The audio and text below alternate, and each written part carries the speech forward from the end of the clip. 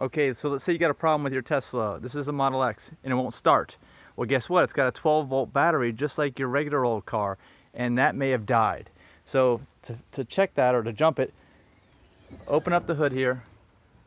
You've got this plastic panel that runs the length of, right across here. You just grab it on the top, pull it up, comes off, and underneath here you've got a fuse block. It's the main fuse relay.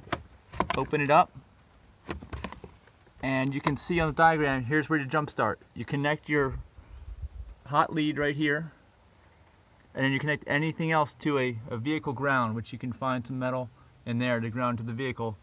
And that is how you jump start your 12-volt battery and get your car going. If the battery's bad, well, it's somewhere in here. I'm not exactly sure where it is right now, but hopefully the battery doesn't need replacement right away. And if you can jump start, that's how you do it.